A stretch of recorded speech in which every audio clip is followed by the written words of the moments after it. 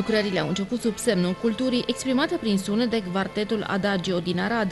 Polițiști din toată țara, dar și din Ungaria și Moldova, participă la ediția 4-a unui eveniment care are ca scop combaterea infracționalității în domeniul patrimoniului.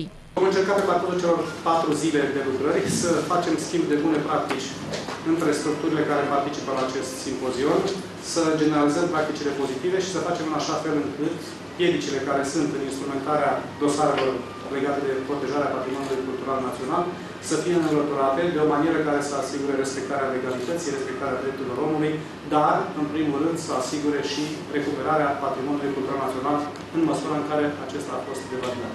Edițiile trecute au dat deja roade.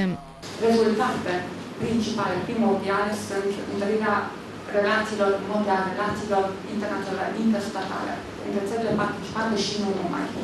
În condițiile în care susținem și misiuni internaționale ale reprezentanților Inspectoratului Părinții Române și pe acest domeniu, astfel încât cooperarea internațională chiar se cunoaște și beneficiile sunt chiar create. Întâlnirea apărătorilor patrimoniului național are loc în, cum spuneau organizatorii, inima culturală a României. Deva este pentru ei kilometru zero al combaterii traficului de bunuri culturale.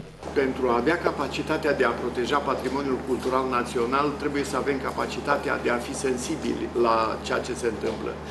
Spre exemplu, vă vedem pe dumneavoastră care sunteți sensibili și interesați de problematica protecției patrimoniului cultural național.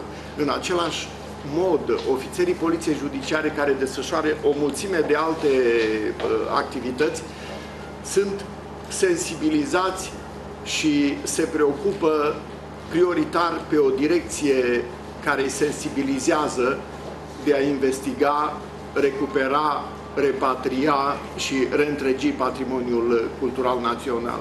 Pentru noi este important ca aceste bunuri să se întoarcă în țară, să le prezentăm publicului, românilor care sunt interesați și care vor să cunoască de unde venim și încotro ne îndreptăm. IJP Hunedoara este timp de 4 zile gazda celei de-a 4-a ediție a simpozionului internațional intitulat Cooperare în domeniul investigării furturilor și traficului cu bunuri culturale mobile.